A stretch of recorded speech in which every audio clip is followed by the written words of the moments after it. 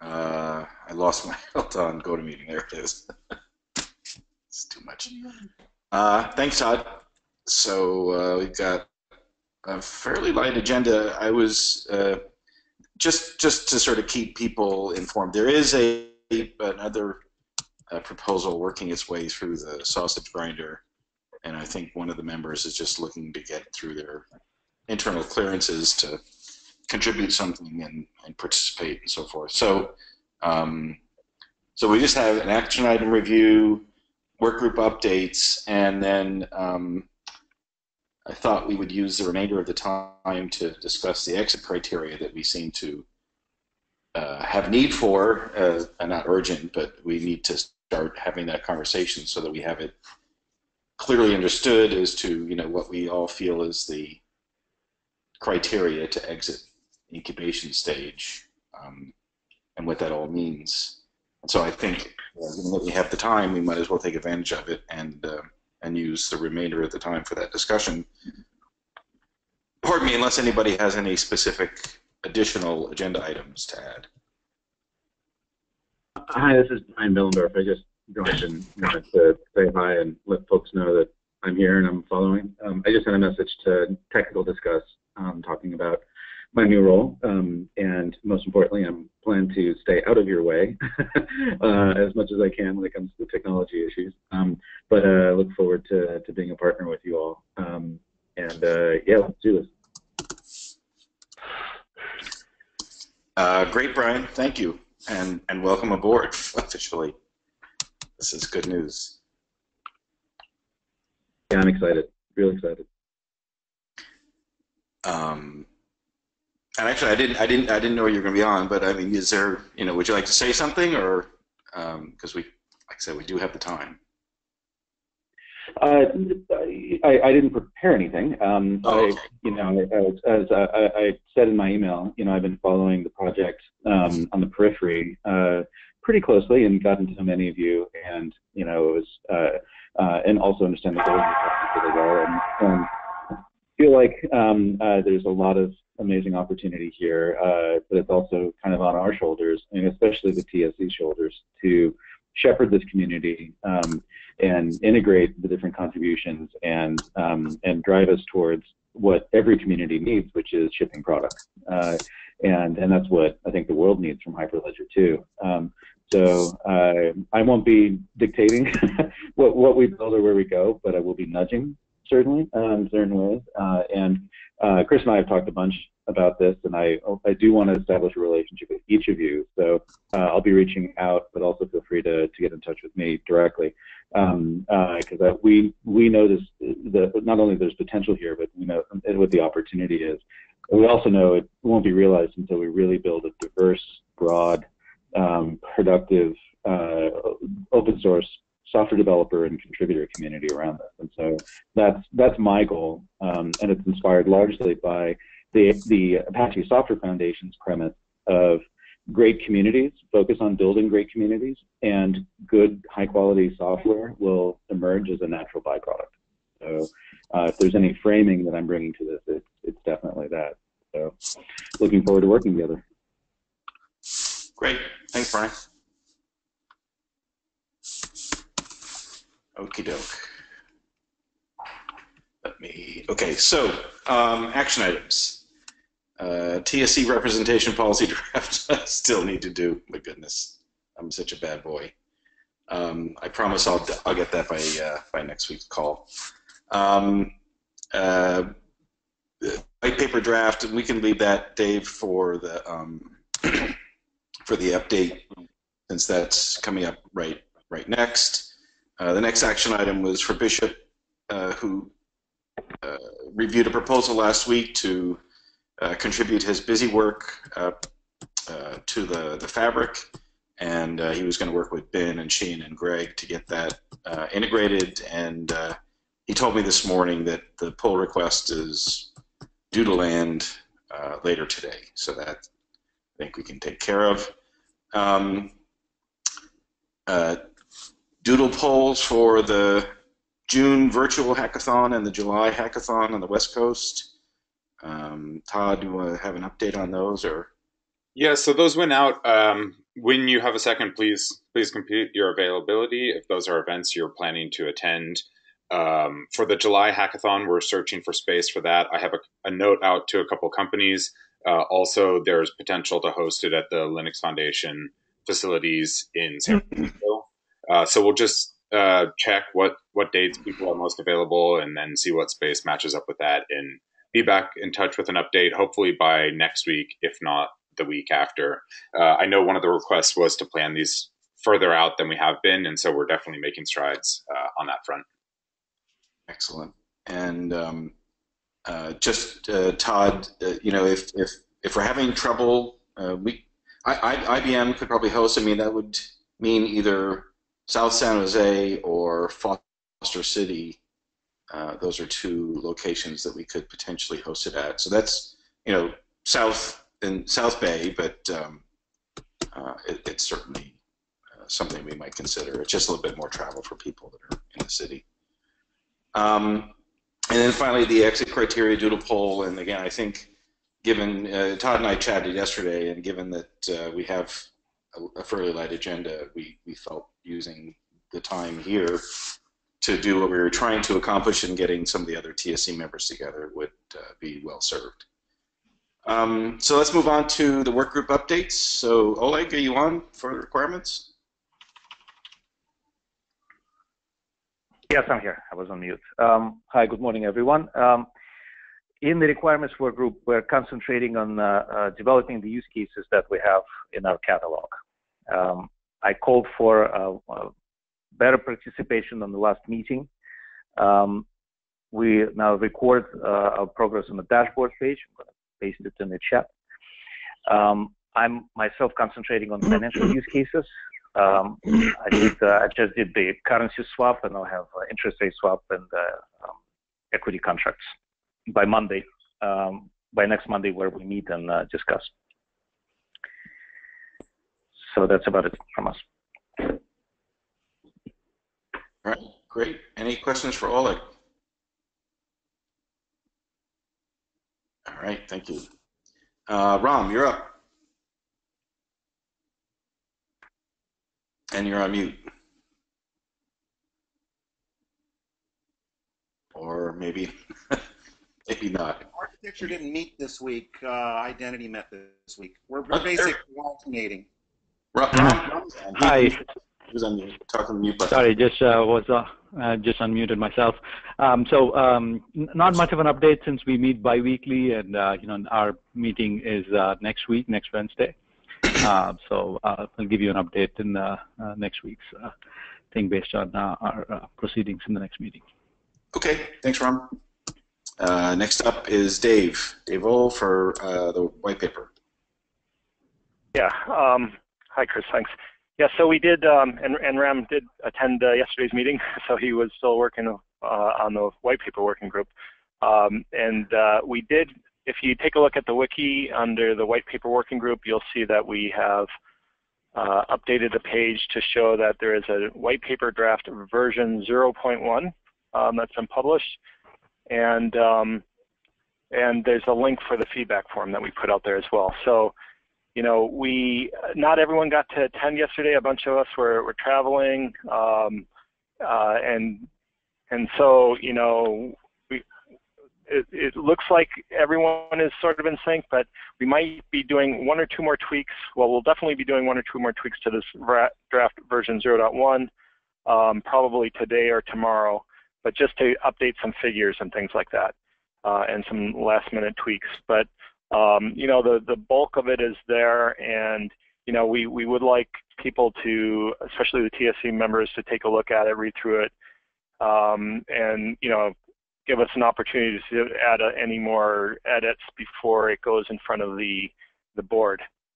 So looking forward to getting some feedback through the feedback form there, and let us know what you guys think. Yeah, and as I mentioned, if you look at it this morning, you'll see that a couple of the figures are still need a little bit of updating, but we should have that straightened out in the next day or two. And that's it. Okay, Great. Thanks, Dave, and thanks to the others on the team. This is good work, and so I would definitely encourage people to review and provide your comments, and then what we can do next week is we can schedule a little bit of time to discuss any feedback or any concerns and so forth on the call. But Dave, I really want to extend thanks to you and the team. This is good. Yeah, the team did most of the work. I'm just an editor. They're the authors. So. Cat herding is very important. Thanks. Okay, where did my screen go? Next up is Christopher, Identity. You guys met yesterday. Yeah, thank you. So I just posted a Google Doc link to the chat with sort of the minutes from the meeting. We had about 15 people show up. Number of people. The original plan was to talk about and get a presentation on IBM's membership services, but that's been postponed probably for June 1st, but definitely by June 15th, which is our next two meetings. IBM will be presenting on the membership services team architecture for Fabric. So instead, we ended up talking a lot about other topics, among which are various kinds of key life cycles, credential life cycles, how they're different for nodes and federations versus participants, some things around separating identifiers from claims. We definitely felt like there needed to be more stuff in the requirements and in use cases around life cycles of identities. So we're going to be working on some documents to share with the requirements group and the architecture group around that in the areas of what happens with inheritance. So, I mean, there's a classic failure modes of revocation and things of that nature, but then there are certain kinds of things that need to be longer lasting. Inheritance is one. Proper extinction, whether it is of a individual group identity or a federation node. How are things handled in that fashion? A variety of different kinds of discussions about possible technologies that are being deployed elsewhere that have some real relevance. The one that I think people really got kind of interested in and decided they would like to have a full session on is to dive deeper into selective disclosure and some of the different approaches to it. And we closed mostly on the whole thing of is it possible, given that there are a lot of different choices in identity services and that not all use cases are sort of financial identity type of use cases, that we may need to have different identity services. So how can we define, what exactly are those APIs for being able to have different kinds of identity services and bindings and things of that nature?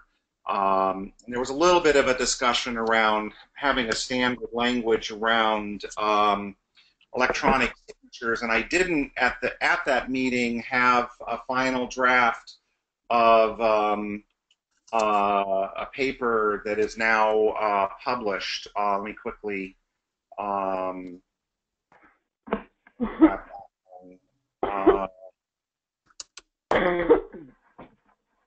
sorry.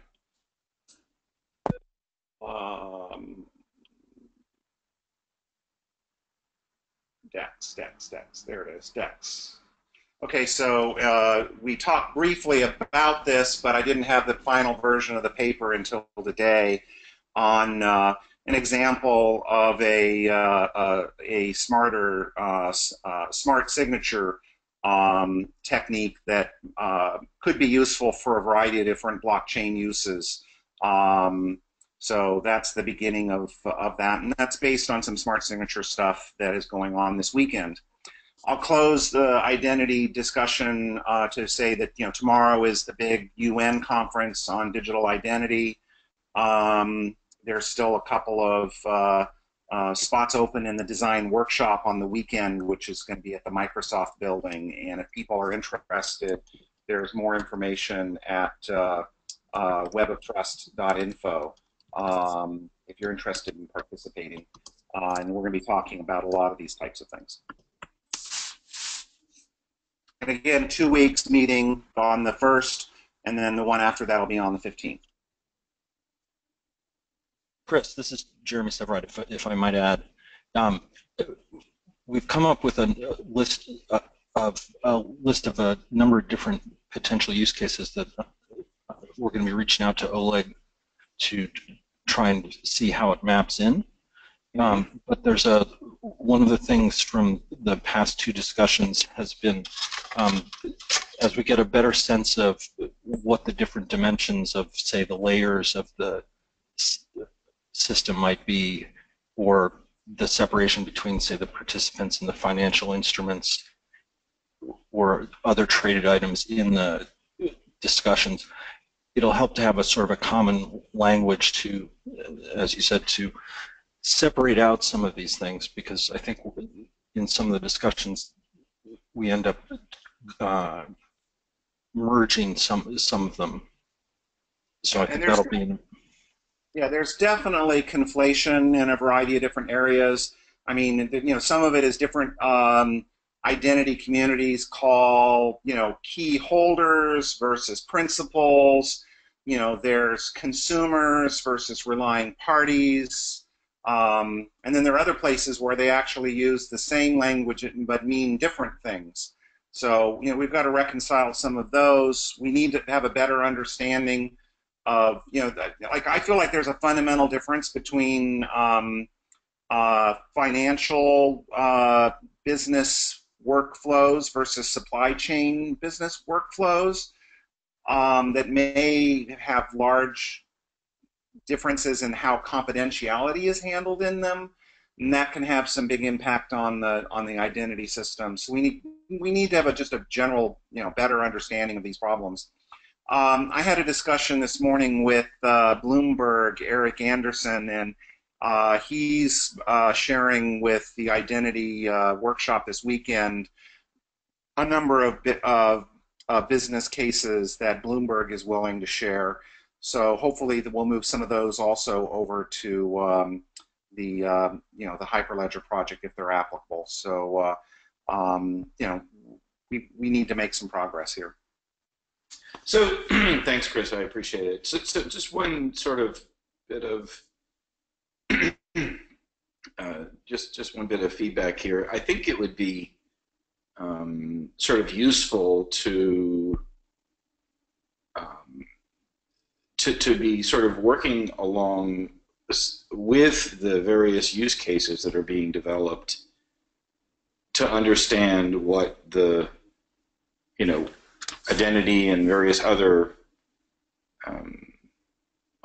so that's why I've been real active in the requirements group, and unfortunately we just haven't had the critical mass in the requirements group. We haven't had the right people, and it just hasn't quite come together yet. I mean, I was at the Hyperledger meetup last night.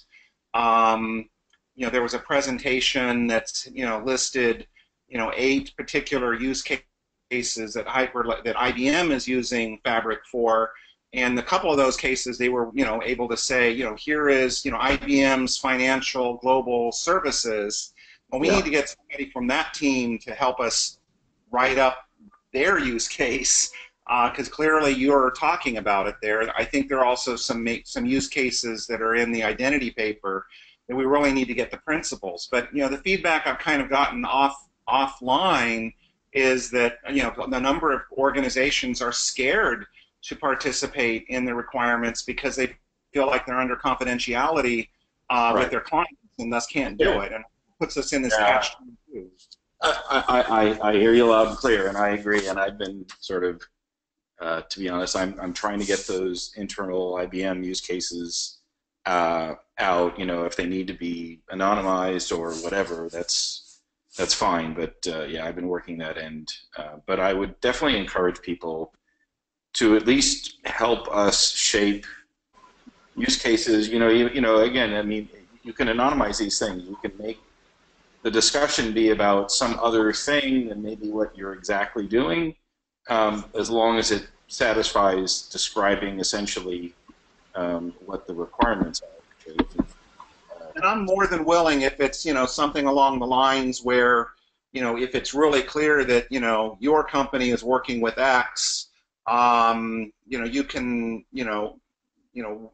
Chris Ferris and I and other people can work with you to make it anonymous. So please, if you've got some ability with that. I mean, I think if we have some more of those, we have a really good understanding of the fabric architecture for identity, and Intel presents, helps us understand their different approach to identity for the Sawtooth submission. I think we'll be in good shape to proceed. We'll make some real concrete, useful suggestions. So. Yeah, and again, you can always, in addition to Chris and myself, you can also leverage Todd or Philip, but anybody, or Brian from the Linux Foundation, and if you want to submit a use case without it having any traceable origins, that's another approach that you could take. And those guys obviously they're not trying to compete here. We're just trying to get the project move forward. So strongly encourage that. But thanks, Chris, for the update. Let's see. And then finally, we have the CI working group, and we've made quite a bit of progress this week. We have Garrett is actually stood up. We have to do a little bit more configuration and so forth, and we have to, I think, do a little bit of training, and then we have to do a planned migration over from GitHub to Garrett. But the service is up and running, so that's a good thing. Thank you, Rai, if you're on the call. And then I also understand that Jenkins is up, but it still needs a couple of last bit of configuration. And the individual who is doing that is out on a personal day the remainder of the week, and so I think that, I think that'll be finished on Monday, if I'm not mistaken. So hopefully, once we get Jenkins up and fully configured, then we can start the process of transitioning. For instance, the Sawtooth Lake team can start moving some of their own CI over to the Linux Foundation Jenkins servers, and then we can start in the Fabric team. We can start the transition from Travis to Jenkins, and would certainly welcome any of those of you the many of you who offered to help with the CI. Now that we've got the services up and running, I think that there will be plenty of opportunity for people to engage and contribute as we, migrate, the CI from Travis, for instance. There's some, sort of rework of those scripts into the right format for Jenkins, and then there will be plenty of work to integrate, Jenkins with Slack and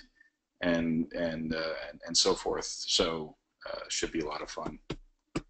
And that's it, unless anybody has any questions. Okay, hearing none. Let's move. Was that me? I think that was an echo. Sorry, I heard something, and I think it's just an echo of my voice. So let's move on to exit criteria discussion. So I just pasted in a link in the chat to the channel in Slack where we started the discussion around exit criteria. almost a month ago, and I think Chris and I and a couple of others had a little bit back and forth on some specific requirements, and so I'm just reminding people of that particular chat. But I figured we could just start by sort of reiterating some of these points, and I'd appreciate it if somebody could take notes. Can I get a volunteer for somebody just to take notes of this discussion? I mean, Todd, you're taking notes obviously for the minutes, but are you able to sort of get a little bit of a detailed? Yep, no problem. And we're recording the TSC call as well, as always. Oh, that's right. That's right. Great. So that should be fine then. So let's just sort of do a recap of some of the things that I started to outline, and Chris and a couple of others, and I'll just sort of read them off, and then we can discuss. So I'll read off a few just to start with. The first point that I noted was diversity of contribution. A project must demonstrate that it has cultivated a broad set of contributors from multiple members and or non-members. So I think that diversity is probably one of the most important factors, right? We don't want to have. I think I may be alone in this, but I think we probably want to make sure that whatever we're doing, it's the membership that's involved and not just one. I think also maybe be a little bit more clear. I'm hoping for diversity at a couple of different levels. It isn't just necessarily contributions, but companies that are using it or servicing it at various levels of the architecture. So you're saying that it's not just contribution, it's also usage. Well, we don't want to be in a situation where the only party who can actually deploy it is one party, because there's some critical aspect of it that only one party can serve that. And okay, I think that's a slightly different. Yeah, that's a different dimension though. So you're talking that it needs to be something that anybody can use. Is that what you're saying, or deploy? I'm not sure that anybody necessarily needs to be that high level, but I mean, if somebody at DAH can deploy a fabric, and somebody at IBM can deploy fabric, and somebody at R3 can deploy fabric, that's a pretty good example of some diversity, even though small vendor might not be able to, because fabric may have some fairly high requirements at various points that they wouldn't necessarily have to. I mean, maybe we'll be able to do that. I'm not saying it does. I'm just saying that at least there be some diversity of companies that can deploy solutions. Is another form of diversity. Okay.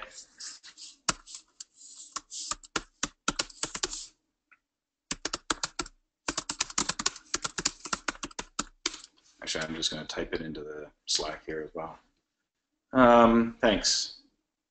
I think that makes sense.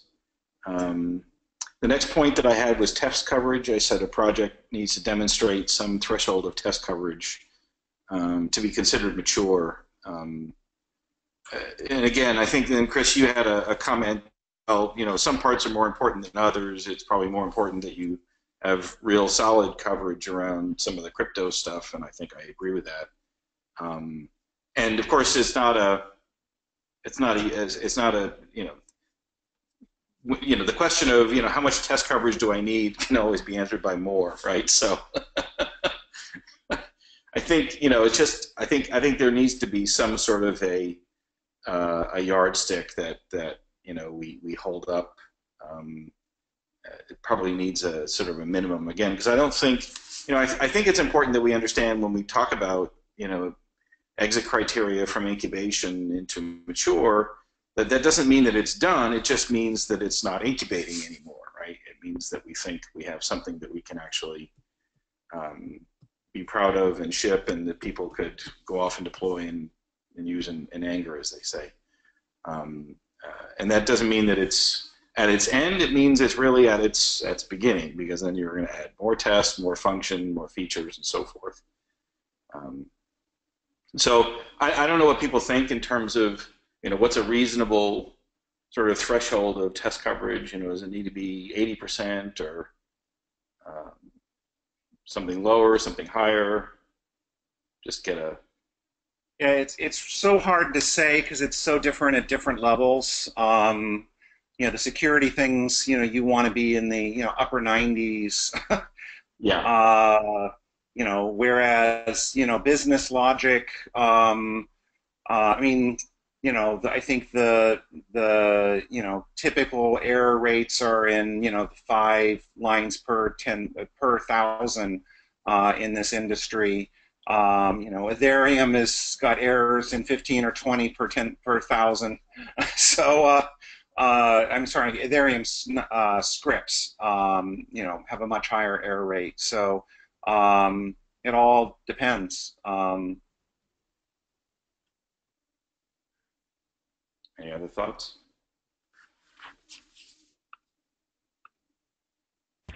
Hey, Chris, just a quick question. This is Mick. When I opened up the Slack channel, it says that there's a bunch of older messages that have been dropped because we were at our 10,000 message limit. Yeah. I see that would be really bad because there's a bunch of other stuff on the other channels that we want archived. I see the beginning of the channel because I created it, and April 14th. Do you have back to April 14th? No, and the message I get is your team has more than 10,000 messages in the archive. So although there are older messages that are shown, you can't see them. Find out more about upgrading your team. Where is that? Sorry. Which channel? I'm opening the Slack. Yeah, I'm opening the Slack channel. Which channel? Exit criteria. Yeah, I saw that in another channel. I don't remember which one, like yesterday, and was wondering why we weren't, upgraded to the highest level of the nonprofit Slack choices.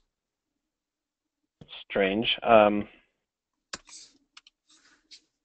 see all of them, but I see all of it too. So I'm copying it. So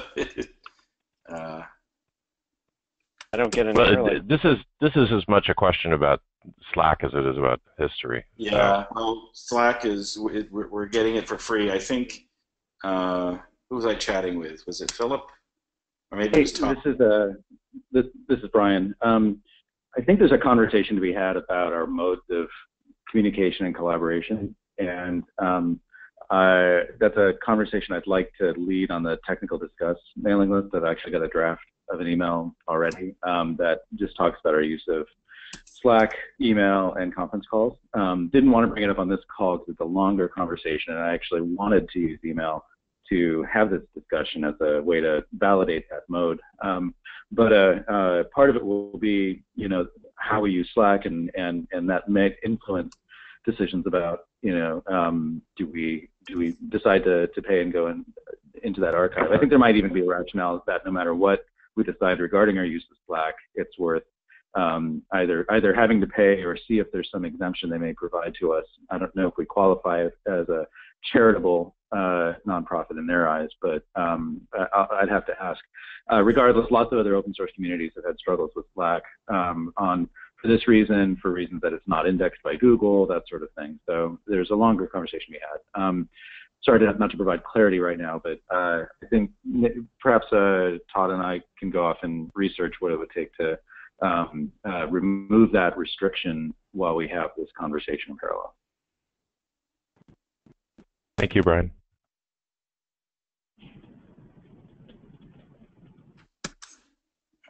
Let me just see. And Chris, thanks for copying that stuff back into it. Yeah, I'm almost done, I think.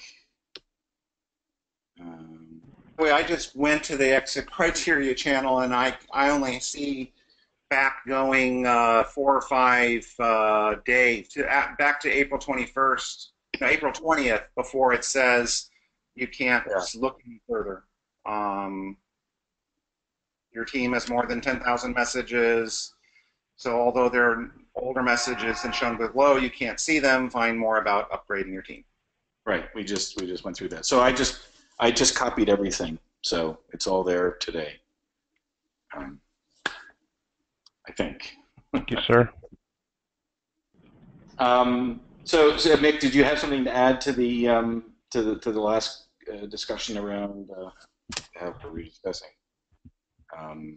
No. I was actually I just had remembered that I had made some comments on the channel. I wasn't seeing them, and I was just trying to make sure that I didn't put them someplace else. So. Oh, Yeah, my comments when we originally started the channel were around things like scalability and appropriateness to requirements and things like that. Oh. You copied some of them in there. Everything from CMAQB. Oh, sorry.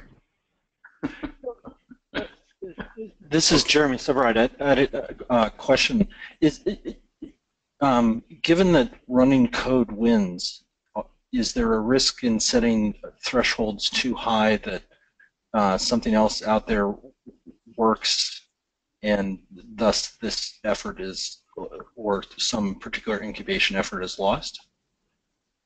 I think here's so I'm in this middle between kind of agile worlds and crypto worlds, and I think the programming practices of this of the security world, and in particular with crypto, is very difficult to do in an agile fashion. That being said, there's some real value to agile for different aspects of things. So when it comes to some of the business logic and things of that nature, I don't know that we need to have. I think we can do better than Ethereum. Somebody just did a review of like the top 50. I don't remember the exact number, but a number of Ethereum smart contracts, and was finding on the order of 15 serious errors per 1,000. And then it's quoted, and I'm not an expert on this one, around 5. But whereas crypto work is at we're at like 99.5 with proofs with some of our code. So clearly, different places, different levels. Right, but the contracts, for instance, or chain code or whatever, those, except for any samples, that's not really part of what we're doing here, right? So, obviously. Well, I agree with that. I'm not sure that,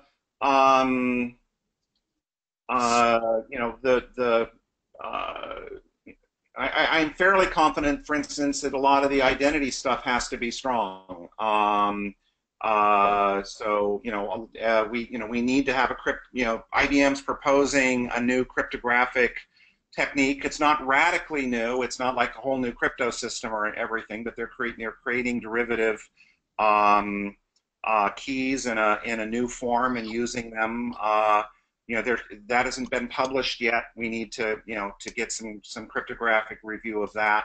There are a few things like that we absolutely have to do, but I don't know that we have to have it all the way to the that every layer of it needs to be to that extreme. It'd be nice, but Yeah. But I do believe there are some specific spots we need to be very careful with. Okay. Hey, Okay. hey, Chris. This is Murali from DDCC. Go ahead, Merle. First, we are new to this exit criteria discussion. Is there a document or some bullet points? We seem to be jumping, but is there a document there's no document, Okay. Just what we had been previously discussing in chat and in Slack rather, and I've pasted the exit criteria. I pasted all of the previous chat into today, so I'll just send a link.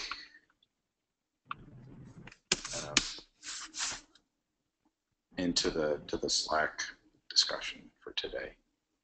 Yeah, if you go in the Slack, we can't see any history there, right? No, we just discussed that, Morali. Yeah. I just pasted everything today. You have to be able to see today. Okay. Is it? Okay, sorry about that, Chris.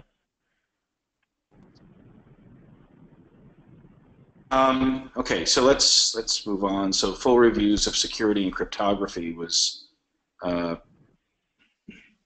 Chris, I think that was your point. I think we've pretty much beaten that horse to death. I think everybody agrees. Some form. You also had the comment, Christopher, of some form of real-world pilot. You want to elaborate on that a little bit? Sure. So I think there's a big difference between a proof of concept, with play money and small scaling or whatever, versus some kind of pilot where there are real people using it that are outside your company, or it's being used for some small purpose. So and there's ranges in there. I like what I heard from Hyperledger about, they did this game prototype with the Hyperledger thing, and all the lessons that they learned from, having 3,000 people, use it was valuable. But I consider that to be still a proof of concept. That particular game is over the quasi tokens that they exchanged and traded. Had no value nor real thing. Whereas a small supply chain or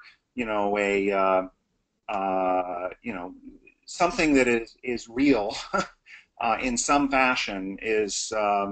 I would like to see as a criteria for mature, which is why I had been suggesting there needed to be something between mature and incubation to start off with. Mature is a pretty strong. Well, Chris, I guess it depends on. I'm sorry. Super mature or production grade, GA. I think again, from my perspective, incubation should be about getting the project to a cadence of maturity, where they're doing testing. It's not like they've just omitted that completely. The CI process is in place. The release process is in place. I agree that there need to be gradations, but I think that's a form of release. Right? We can have a beta release, or we can have a 1.0 or a 3.0. 3.0 means we're really sure this time. But I understand. I think you're reading into incubation a lot more than really needs to be there or should be there. The signal of mature, though, is that somebody who maybe has a little bit less knowledge can begin to, do a contract with somebody, and right? Isn't that in a statement that we said, oh, it's mature enough that you can rely on it in some fashion? So we should. I think we're talking about. I think, Christopher, I think we're talking about different things. Because when I think of incubation and maturity, I'm really thinking more along the lines of, do we, have we agreed that this thing is something that we're going to continue to support and nurture and so forth? And from my perspective, nobody's going to go and use an incubating project in anger, because they're going to say, well, it's still incubating, right? I'm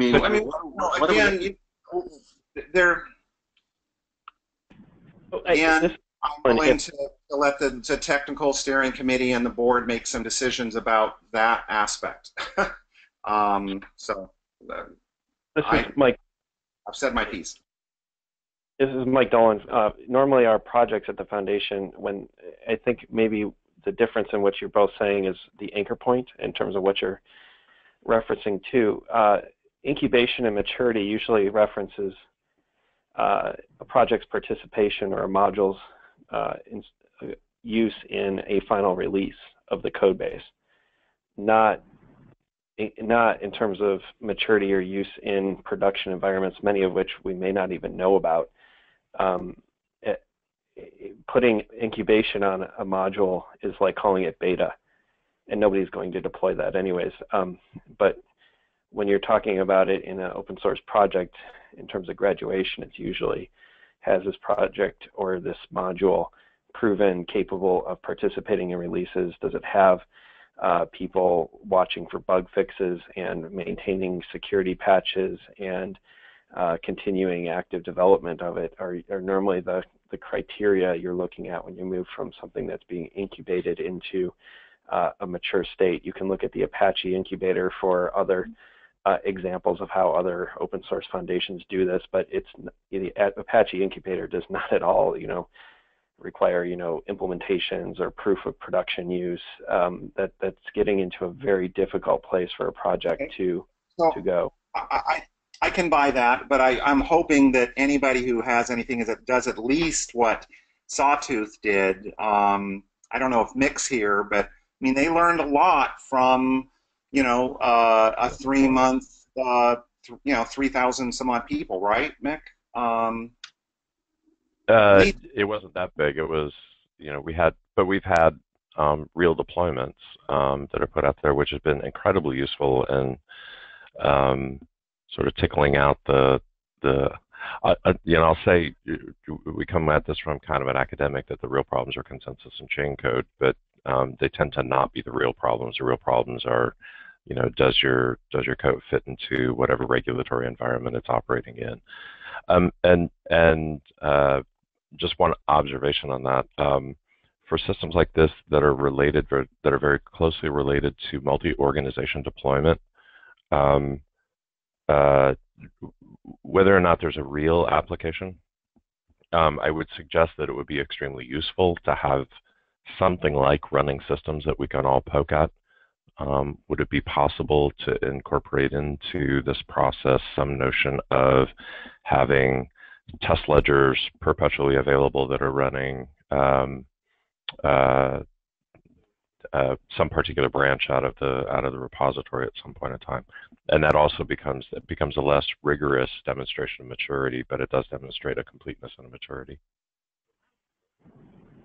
Yeah, but all open source projects go through a refinement period after there is a release. People do start to put it in production. People learn things about it, and that's why you want to have a project that moves from incubation to mature should have people ready, willing, able to work on that feedback from people who are putting into production. And I don't think we're disagreeing with you. Yeah. Okay. My question, Mike, is that this is not these ledgers are not things that we can treat like a library or a separate service package. Because one of their characteristics is, one of the unique characteristics of this domain is that it's a cross-autonomous organization service, and so it does have some unique requirements that we have to consider. We can incubate DNS bind and understand how that operates as a package, but understanding how it operates in the entire DNS system is critical to really understanding how it works. So I think I agree with you. If we're talking about something like an Apache server, it's a single stand-up entity that a single organization can run that way. These ledgers aren't, right? I mean, they go beyond that to multi-organization kind of characteristics, and I feel like we're not addressing. And by the way, there's a big question mark at the end of this, which is how do we do this? I'm not specifically proposing an idea. I'm just throwing ideas out. I have worked on other projects that were federated services like this, and we had a continuously running open source projects that were had continuously running test beds as a means of verifying cross-organization consistency. Yeah, and that's how our other projects who have a federated, dependency model, that's how they do it. They do, a test bed where they're just continuously running, testing against the code base. I mean, so I was just suggesting that one level of one characteristic might be that it must work in whatever that sort of test bed criteria are, however we define that. And that is a common exit criteria. Yeah, that makes perfect sense. It's not a full-blown production system, but we do have some sort of minimal liveness that tests the cross-organization characteristics. Okay, maybe I misunderstood some of the comments earlier about the intention there in terms of, but that is very common. This is Jeremy Severide. I was going to suggest that others, because of the nature of the kinds of transactions they want to put on these blockchains, may need to know whether or not it's transaction ready. So it may be valuable to say, you know, has this been audited? Has this been blessed by the security crypto community? Has this been used and approved by a regulator, if that's known? Just so people, just so there's at least enough disclaimers there that somebody doesn't go and say, oh, I thought this was meant for ready for this.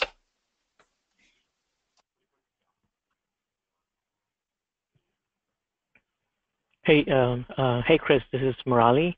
I think documentation-wise, I didn't see a mention of documentation. I think there should be sufficient documentation for anybody, anybody trying to deploy or test any of these incubation projects, or it should have enough documentation. Right, which illustrate the test cases, which demonstrate, from deployment to the testing of the various use cases. Okay. Thanks.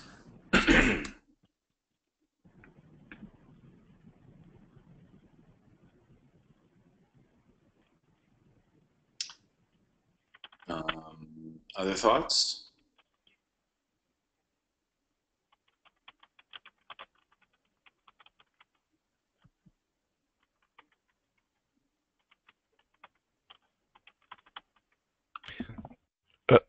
Just a process question on this. Are we going to capture all of these into a separate white paper? Is that the intent, Chris? Yeah, I'll use the notes that I'm taking in Slack as well as whatever Todd has recorded, and I'll listen to the recording again, and I'll put all that into some sort of a Google Doc or something that we can bang on.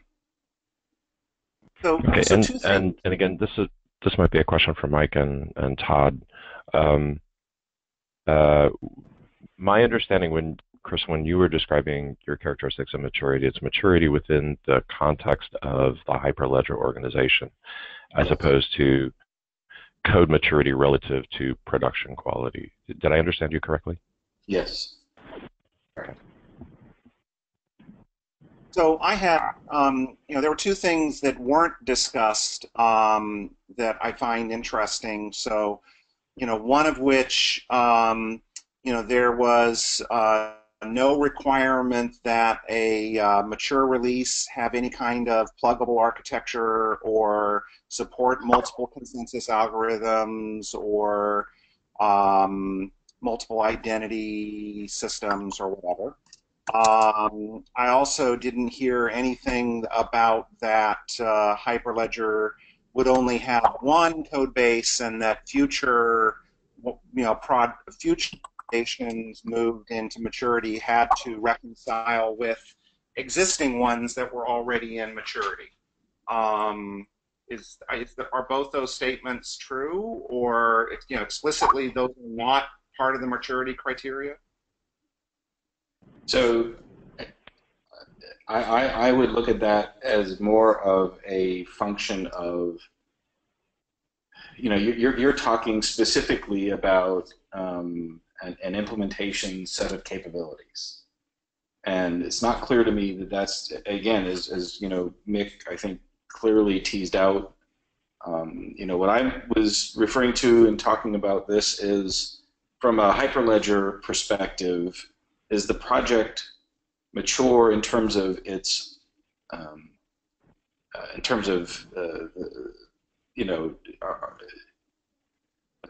sorry, Mick, is the project mature from a process perspective along the dimension of the Hyperledger project? I just want to make sure that was the differentiation I was making. Thank you.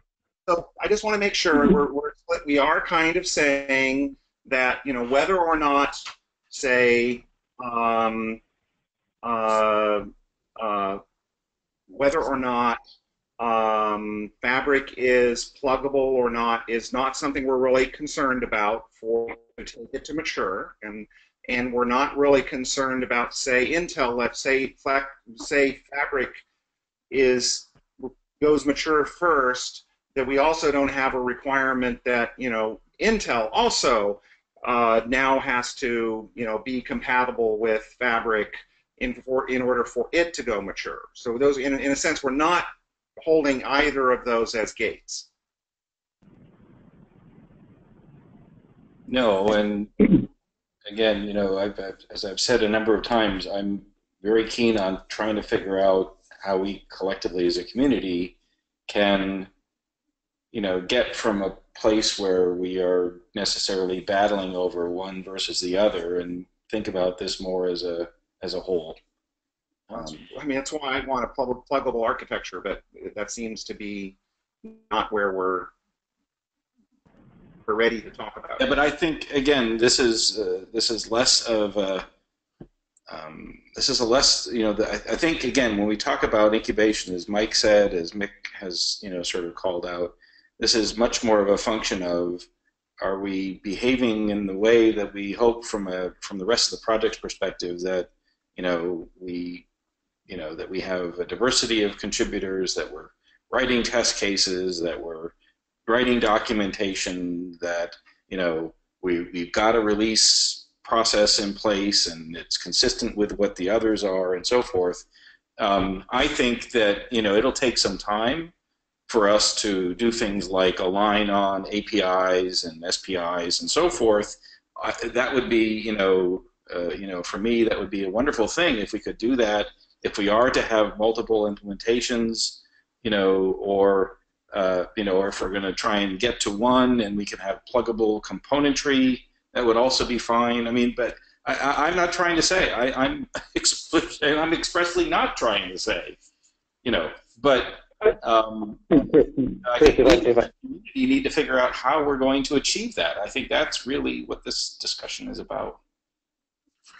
I know we're coming up short on time, and maybe this is another conversation to continue on the list, but I think this could be right for revisiting, just because there may be a confusion between and acceptably so, and beyond the people on this call, on the maturity model we're going for here, and what incubation means, both from a community perspective and from a code perspective, because I think there is a very useful function to being able to telegraph to the outside world when we think code is ready for production, when we think, here's a set of APIs that are stable that you can build against, or here's a protocol that you can reliably depend upon not messing up your federated network with.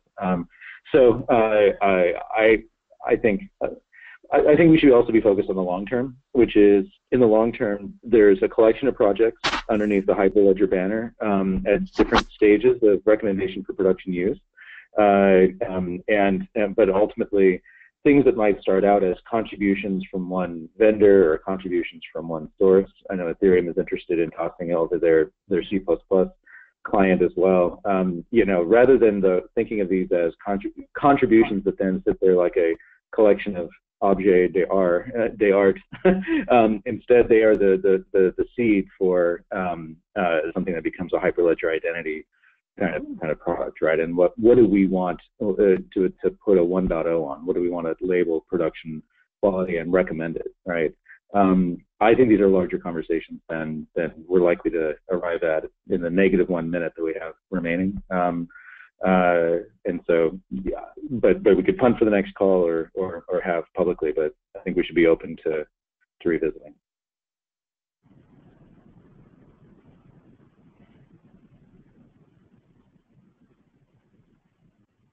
Agree.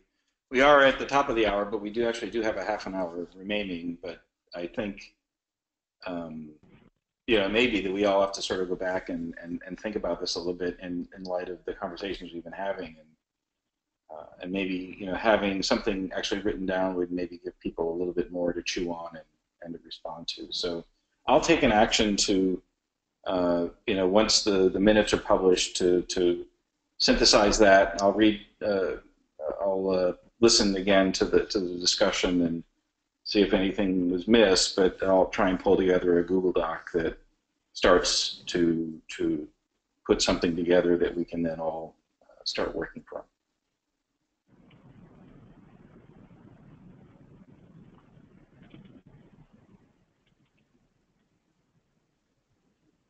So unless there's any other issues, I guess we can give people some time back. I can check out of my hotel. Bill, if you've got notes from the discussion, that would be wonderful.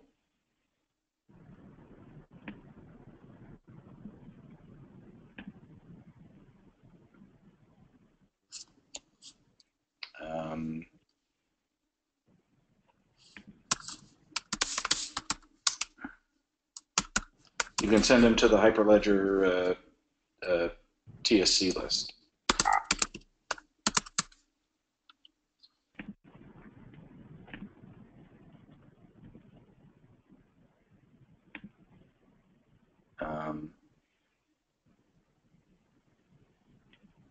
Alice, if you go to the hyperledger.org / what is it, community, I think it is, all the link to the mailing list archives and so forth is there, as well as to Slack and others. Okay. All right. Well, thanks everyone, and thanks Brian, and congrats on the new role, and look forward to working with you more. And we'll see you all next time. Thanks, Chris. Thanks, everyone. Thanks a lot. Thanks, Chris. Thanks, Chris.